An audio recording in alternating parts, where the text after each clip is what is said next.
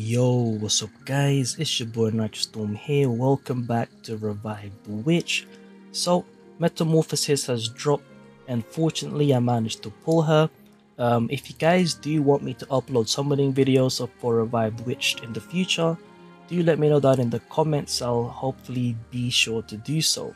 Without further ado, let's get started with the quick guide, how to use, my opinions on her, stuff like that for Metamorphoses. So, first things first, we'll be taking a look at her skills. So we'll quickly go over them and then I'll show them in battle. So first things first is the first skill. So it may look a bit complicated, but it's actually pretty straightforward. So to simplify it, when you start a battle, Metamorphosis will start with a random mask. And it's between Rage, Joy, and Sorrow. Rage is red aura with an angry face mask, and that buff is attack or increasing the attack of all allies based on Metamorphosis attack. Joy is a yellow aura with a smiley face mask, and this buff will increase the damage dealt of all allies. And lastly, Sorrow is a sad face mask with the blue aura, and that will decrease the damage taken by all allies. So when you start a fight, any battle, you will start off at random with one of these three masks. When you activate the first skill, the mask will change in a anti-clockwise formation. You can see the next mask that is about to be used by looking at the mask behind Metamorphosis, which I'll go into detail once we're in battle. And while switching the mask, you will heal all allies in your team based on Metamorphosis attack, and obviously your buff will change. However, the mask that you had before, the buff of that mask will still persist for 5 more seconds even after you switched, which is pretty nice, and you can create some combos with it. But of course that will have to be in manual play for it to be used effectively. Now her second skill is a chaos skill, no charge skills this time. It's 4 cost, this one's 2 cost. So the chaos skill Emotion Surge will deal physical damage equal to a percentage of her attack to all enemies. It will increase the effect of Borrow, which is the first skill, and by increasing the effect of Borrow, it's essentially increasing the buff of the mask that you currently have.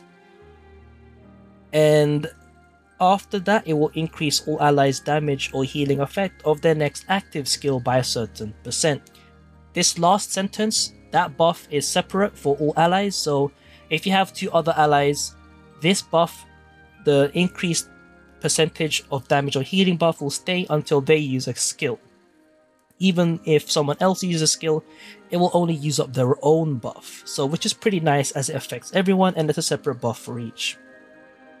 However, this increase all allies damage or healing effect of the next active skill for Metamorphosis herself will only apply to Emotion Surge because the buff gets used up right away by the damage of this skill. So realistically, you're actually dealing 240% increased 60% at the same time. So technically 300% of attack to all enemies. Well, not really, because it's an increased damage. So increasing 240% by 60%, which is a higher value. And lastly, her passive. So every other 10 seconds, Metamorphosis will receive an attack buff, which is pretty straightforward. So now that we have a quick understanding on her skills, let's take a look at her in battle. So, as I've mentioned, you start off with a random mask, and the next mask that you will switch to is the mask that is currently behind Metamorphosis. And when you switch mask is in a controlled fashion where it's always in an anti-clockwise formation. So you start off with Sorrow. Next mask after Sorrow, it's always Joy. The next mask after Joy is always Rage. And the next mask after Rage is always Sorrow. So knowing this information, you will now see that she is more stable of a unit than you may have first thought. Secondly, the buff that the current mask is giving is permanent until you switch mask, at which the old buff will stay for 5 seconds longer and disappear, and now you will be left with the buff of the current mask. So in this example, as you can see, we have attack buff because of Rage Mask, and this buff will stay forever as long as this mask is active.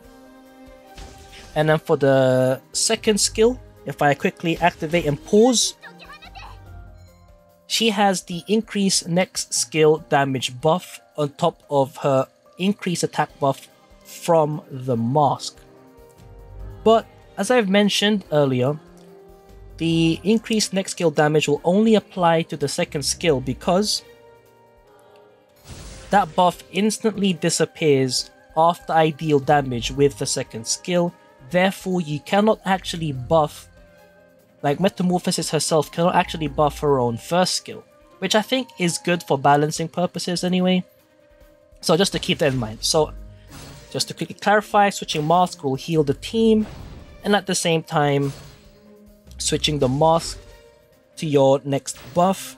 So just to quickly go over, Joy is yellow, increased damage. Red is Rage, increased attack.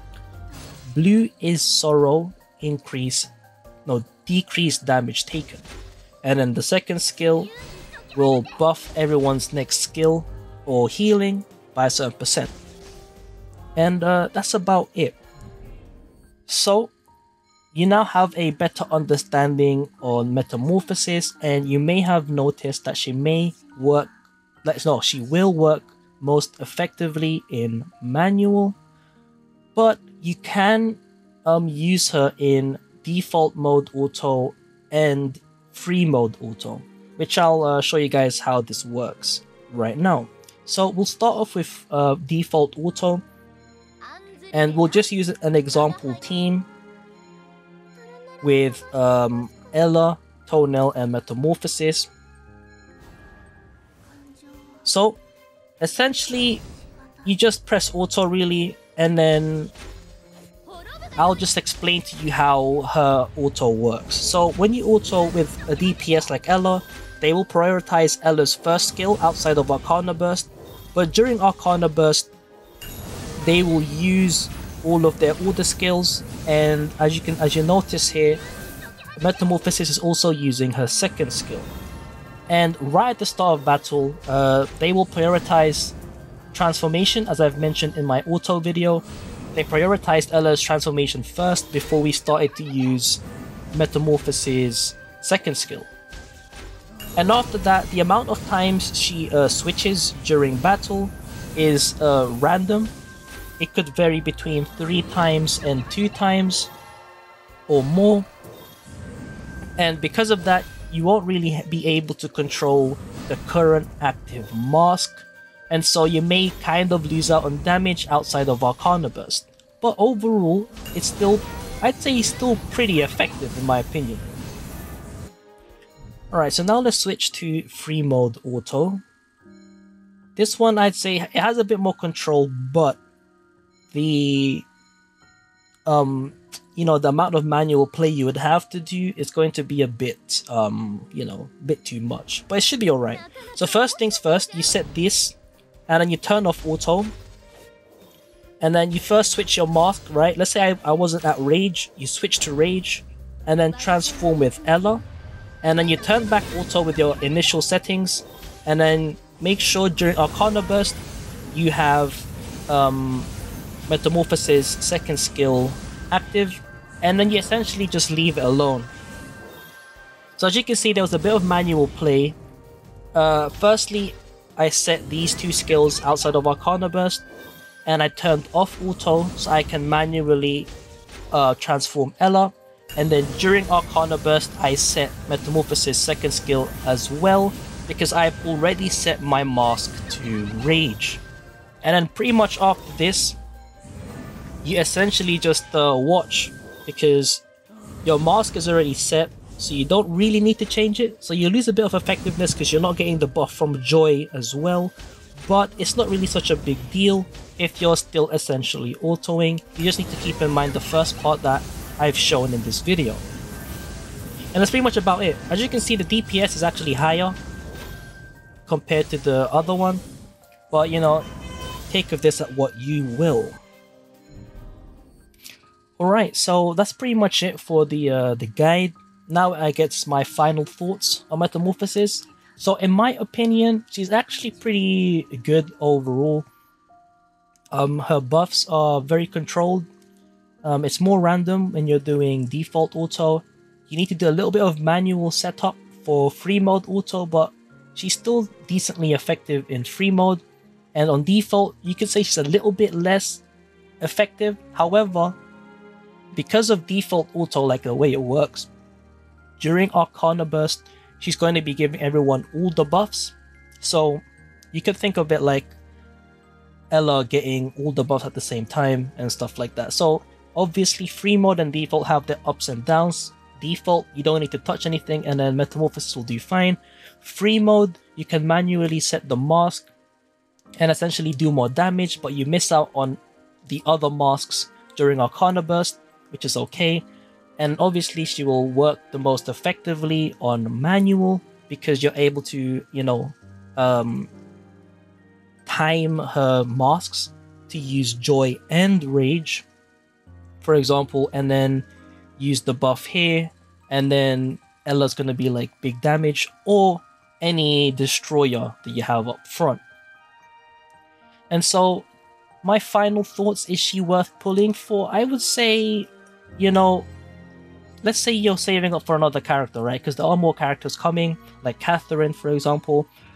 I would at least always do the discount multi. So even if you don't want Metamorphosis or Nana from the previous banner, I would highly suggest always doing the discount summon because it's only 1000 souls, 50% off, which is huge because as you can see, otherwise it will cost 2000 to do a multi, and if you're a free to play, it's going to be kind of difficult gaining these souls over time. As you can see, I only have 8 left, and that is only enough for 4 multis or 8 multis if I only summon on discount.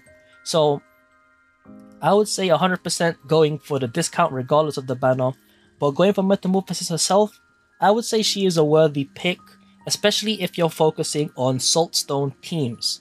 So in this example, I guess your prime Saltstone team for, I guess, overall content would be Ella, Toenail, and Metamorphosis.